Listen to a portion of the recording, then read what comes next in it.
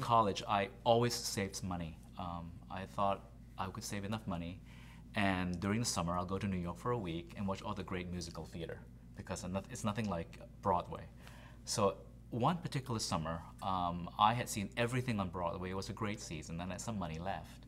And I didn't know what else to see. And my friend basically said, you should go down the street and check out this play. It's really interesting. It's been running forever. And I said, well, all right, I'll go see a play. You know, what's going to do? Walked into this theater. There were 6 people in the audience.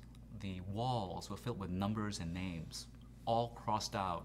And on stage, when the play began, it was the most visceral thing I've ever seen. They were basically talking about what's going on in the city at the time. And there were probably more actors on stage than there were in the audience. When I came out, I realized the play followed me into the street. And it was in the late 80s, and it was The Normal Heart by Larry Kramer at the Public Theater. And that play had a huge impact on me because I realized musical theater is great. No matter what, I'll always love it. But what taught me most about theater was that it was immediate. It's about what we had to do as citizens of this country and this world, and how we can further change it.